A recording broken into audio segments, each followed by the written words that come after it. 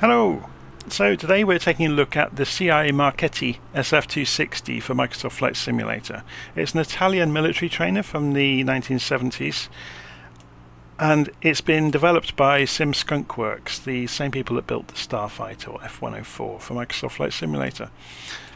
So you can see, looking around it outside, the material modelling on it is absolutely something else. In fact, the modelling of the entire aeroplane is really very good indeed.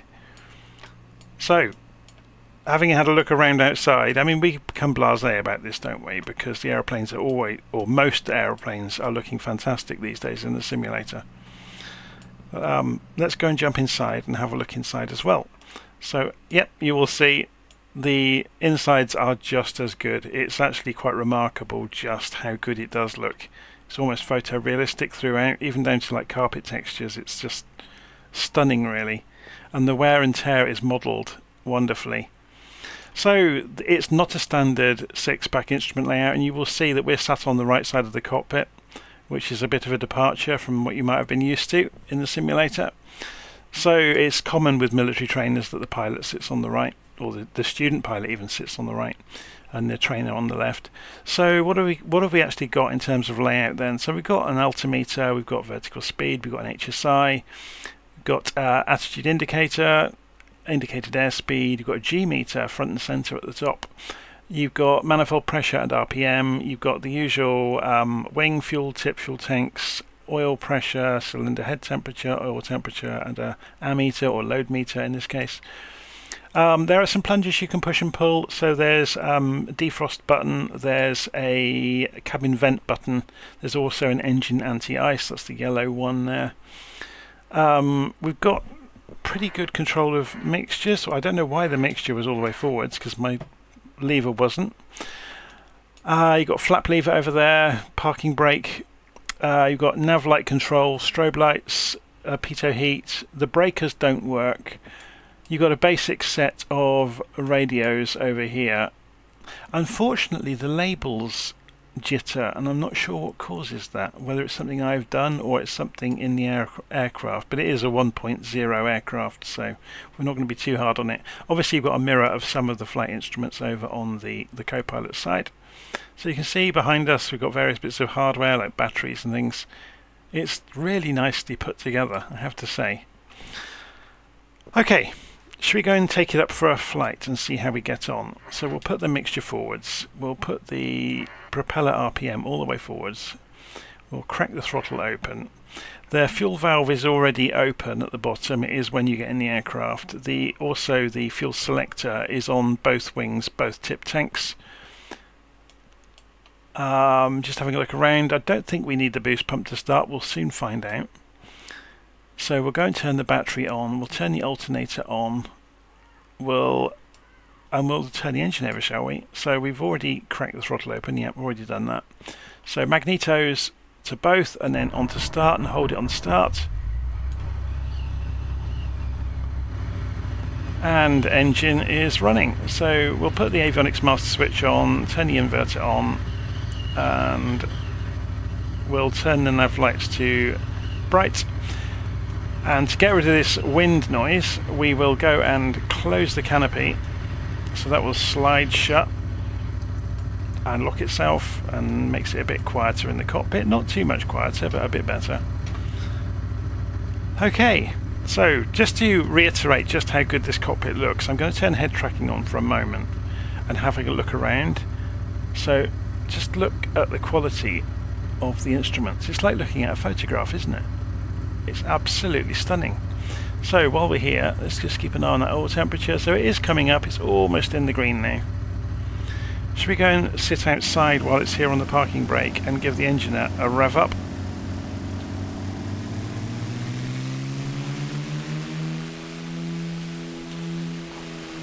It's only just holding it on the parking brakes when we did that, so we'll be a little bit careful. I noticed they have put an animation on the nose boss. I'm not a huge fan of people doing that, but each to their own. Okay, we're at Kern Valley, by the way, if you hadn't recognised it already. So there's the coffee shop over there. And we're going to taxi off left. So we have got a co-pilot today by the look of it. I'm not sure when she jumped into the airplane. I didn't see her arrive. Okay, So I think we're almost ready. Let's go and taxi out, shall we? So it takes a fair amount of thrust on the propeller to get it rolling.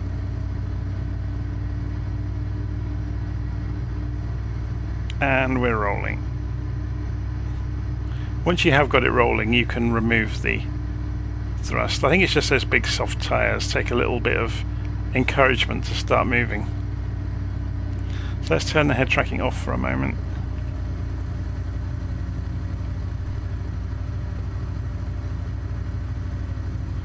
So we're just going to taxi down to the runway here at Kern Valley. So if we press space using just the keyboard keys to position our head, we stay just clear of the runway. That's quite good to know. Not the ceiling, not the runway. What am I talking about? So put head tracking back on momentarily just to help us taxi out to the runway. We're going to use the full runway. I have switched the weather off today. Live weather had a 15 knot crosswind, which is right on the limits of the aeroplane. And given that this is my first flight, I've not flown it before, I didn't want to tempt fate and have any sort of accident on the runway. So we've made life intentionally easy for ourselves in terms of wind. So we'll see how we get on. Oh well, we got the usual kamikaze vans are waiting for us at the runway on-ramp.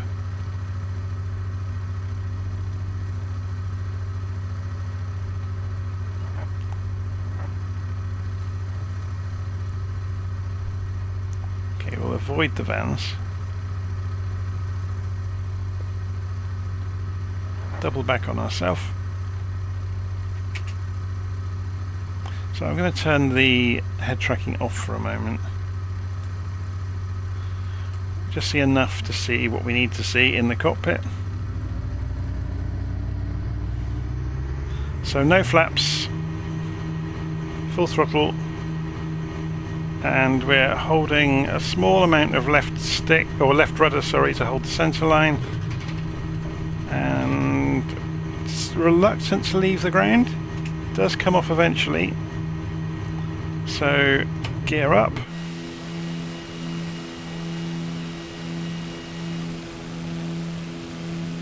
It's an interesting aircraft to control. We appear to have a custom... Oh no, it is the normal pilot avatar. I thought that was a custom one there for a moment.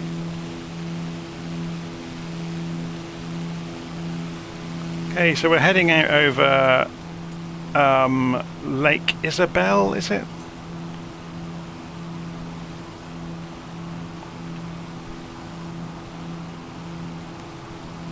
So you can see it's a really, really lovely aeroplane. So what's its climb performance like? If we have a look at the indicated airspeed, we've got RPM. We're maxing out the RPM at the moment. Should we pull that back a little bit? So I guess as long as it's in the yellow, it should be fine.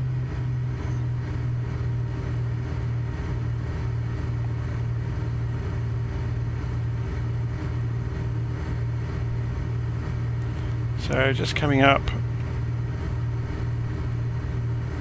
through 4,300 feet, climbing at 2,000 feet a minute without too much trouble at all. Holding about 110 knots, 115 knots maybe.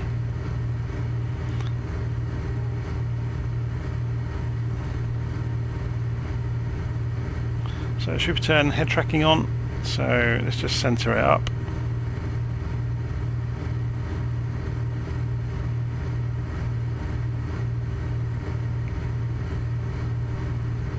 It has this tinted cover overhead, which is really, really useful actually. You don't get blinded when you're looking around. I'm going to continue on climbing. I want to do some stall tests in a moment to see how it gets on in the stall. It's very, very stable to fly. That's something I can tell you straight away. It seemed quite heavy. It didn't want to come off the runway too easily.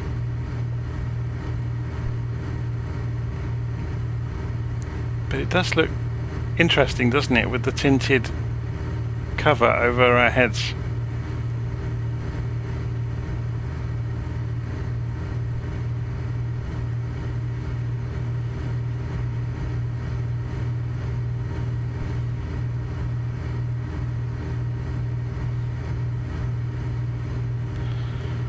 Okay, so get it straight and level, use the attitude indicator to do that. Pull the nose up. So this is under power, a 20-degree climb, we're losing airspeed. It goes to stall, keep it level, and the left wing drops. Just going to keep it held in.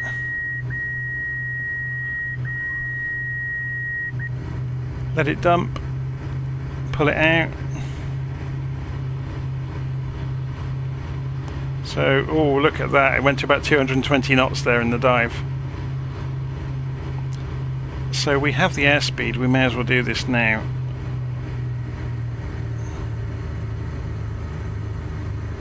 So yeah, it does loops easily. It's a military trainer, it's built for high G. So I just pulled the throttle back a bit too far there, which causes a klaxon if you haven't got the gear down.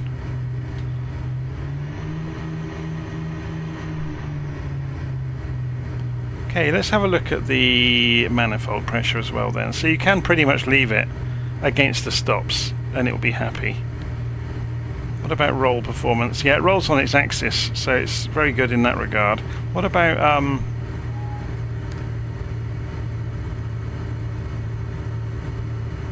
yaw induced by the ailerons? Let's come back across the lake and we'll have a go at that. We'll basically waggle the aeroplane, waggle the ailerons full deflection and see if the nose sways at all. So ready? No, look, it holds the direction it's going remarkably well. That's amazing actually. That just means the ailerons are balanced really. Sometimes you get the nose tipping around, that's the rudder by the way. It's remarkably direct. Oh, and we can cause it to drop a wing with rudder. So if we push it, interesting. So let's climb back up and do a full spin test, shall we? This is military aircraft, we should be able to get it to have a think about spinning. So coming up towards 6,000 feet is very powerful.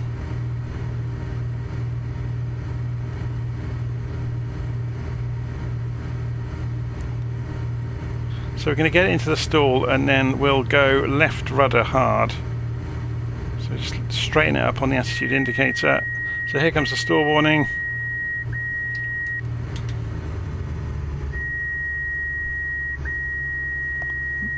It's not going to stall into that. What if we go that way? That way it will. Okay, let's go back up.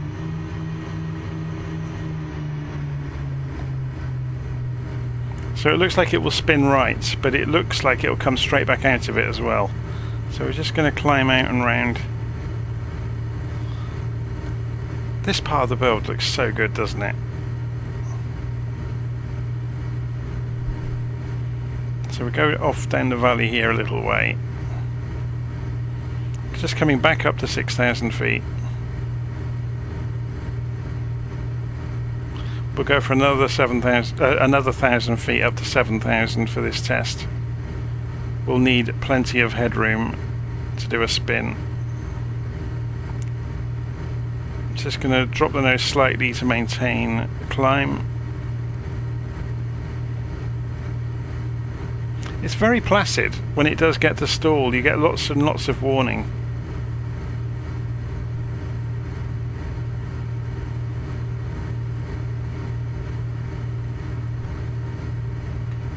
Okay, we're coming up towards 7,000 feet, so let's increase the climb rate.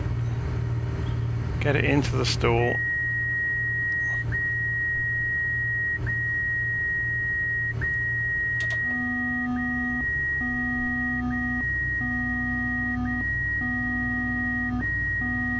If we let go, it straightens itself out, all on its own. Very, very quickly it straightened itself out, so you can't spin it basically. You can if you induce the spin, but you have to hold it in the spin. As soon as you let go, it comes back out, so it's not really spinning at all.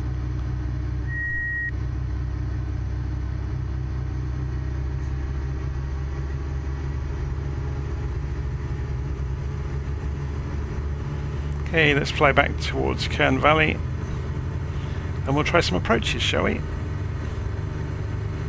Let's have a look at this from outside. This is the first aeroplane where I think it's louder inside than it is on the outside. So I'm just going to check the volume of that to make sure you can hear me over it. Yeah, you can hear me over it, that's fine.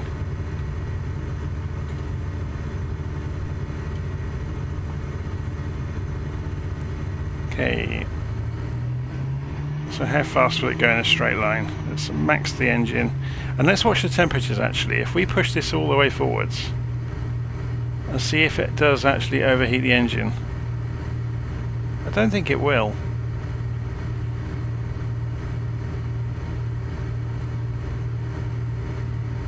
Okay, so it's Kern Valley, it's just appearing.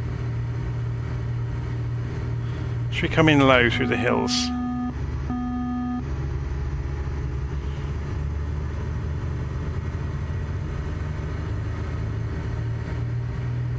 Where's the indicated airspeed? Okay, so 175 knots-ish.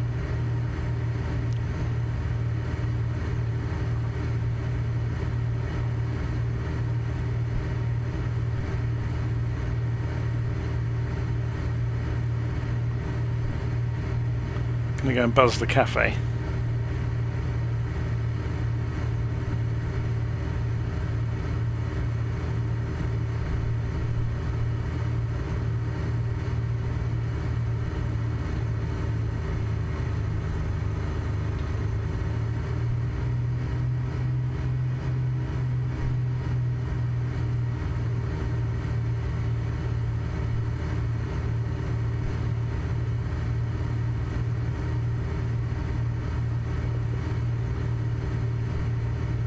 Okay, enough fooling around. Let's take this back out to this bluff over here. We'll turn around in the end of the valley. So we'll climb over the top of this bluff, do a right turn and come in for an approach.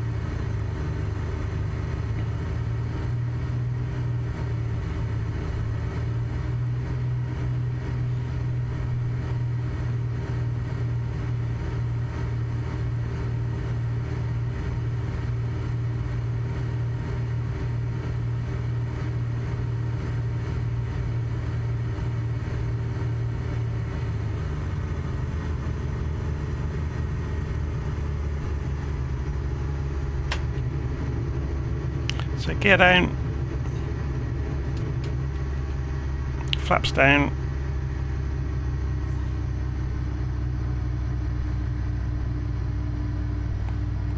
so I'm going to do a touch and go for the first one.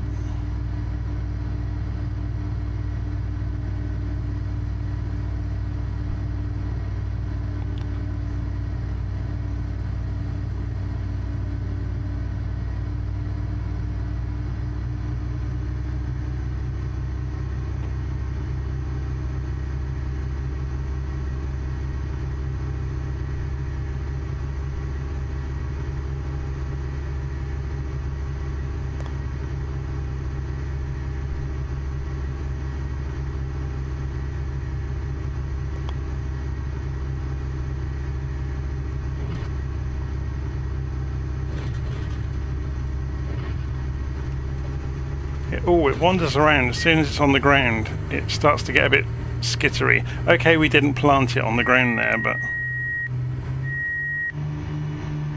it doesn't like being at 75% throttle at full flaps either.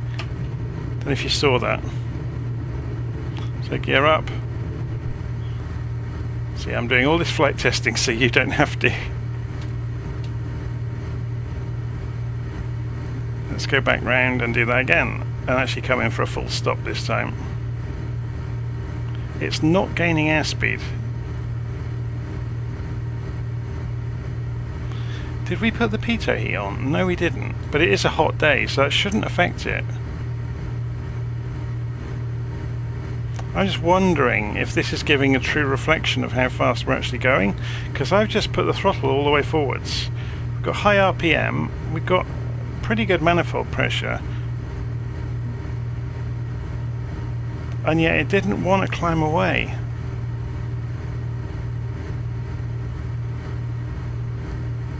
It's interesting. I mean, it is slowly picking up speed, look. But when we came off the runway, it didn't want to go past 50 or 60 knots. It was right on the edge of stalling. Maybe just with flaps and undercarriage it is very draggy and doesn't quite have enough power to deal with that. So go out a bit further this time.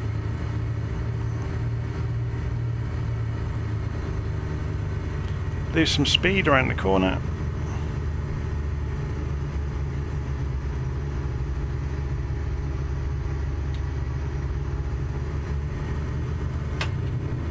Gear down. Flaps down.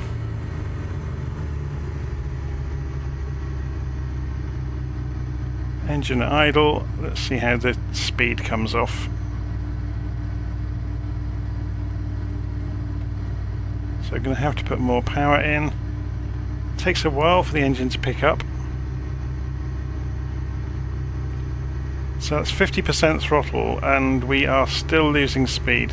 So yeah, I think it is just very draggy when it's got flaps and gear, which is why you normally wouldn't take off with flaps. I'm having to go out to 75% throttle.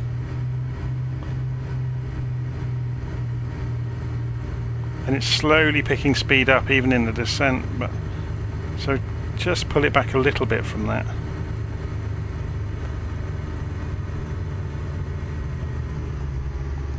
It's okay, back to idle.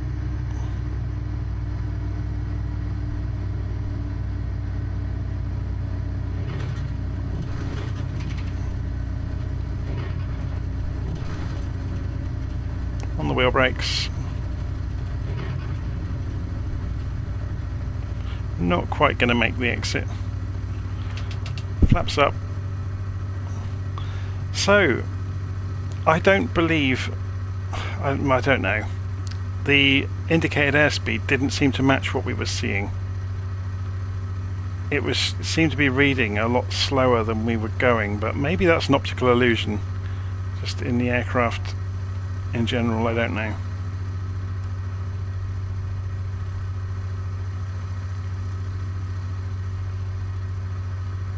Obviously it was very controllable. Once you get used to the idea that once you've got the flaps and the gear down, you're going to be running at maybe 70% throttle to maintain approach speed. Once you get that down, it's actually very easy to look after.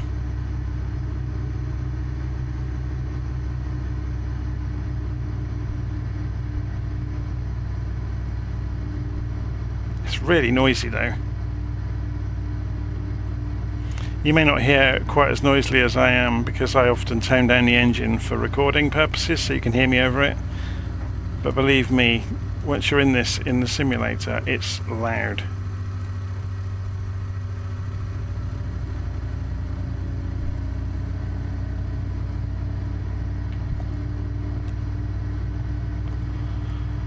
Okay. Another test flight successfully done without completely smashing the aeroplane to pieces. What's the old saying? If you can reuse the aeroplane, you've done a good job. Or no, if you can walk away, you're successful. If you can reuse the aeroplane, that's a bonus. I think that's the old saying.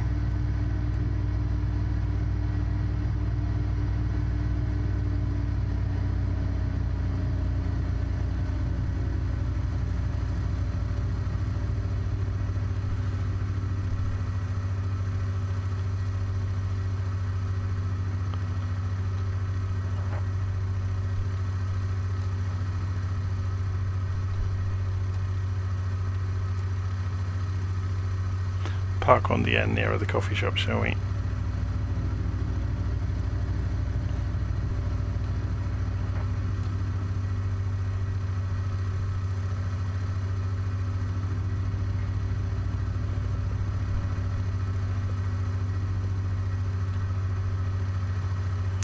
Okay, parking brake on, mixture pulled back, and that immediately kills the engine. And then we'll put the magnetos to off, master avionics switch off, turn the inverters off, turn the alternator off, and how are we doing over here? Pitot heat off, strobe off, nav lights to off, pull the propeller back, famous last words, and battery off, and we should be able to open the cabin again and go and get that lovely cup of coffee. So there we go. That was the SIAI Marchetti SF260 in Microsoft Flight Simulator from SimSkunkWorks. I really like it. It's a bit of a handful in certain flight regimes to fly. I'd love to see what it's like in a crosswind, because it was quite skittery. When you remember when we did the touch and go, it was kind of bobbling around on the undercarriage. So I imagine it would be quite the handful in a crosswind. So nothing that practice couldn't overcome, obviously. So there you go. Anyway, I'm going to leave it there. I'll see you again soon. Thank you for watching.